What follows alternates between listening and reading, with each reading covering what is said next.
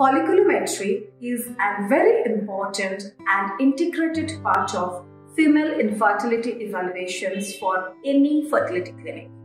So, here I am, Dr. Aditi Kanungo, Renew Healthcare Kolkata, to talk about it.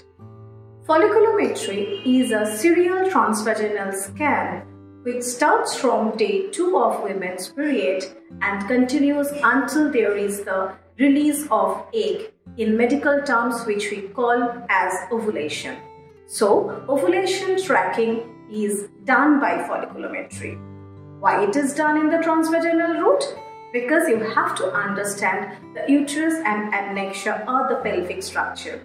So if we put the probe in the vaginal route, we can visualize the uterus and the adnexia, which is the ovary, more accurately, and we can assess the follicular growth more accurately.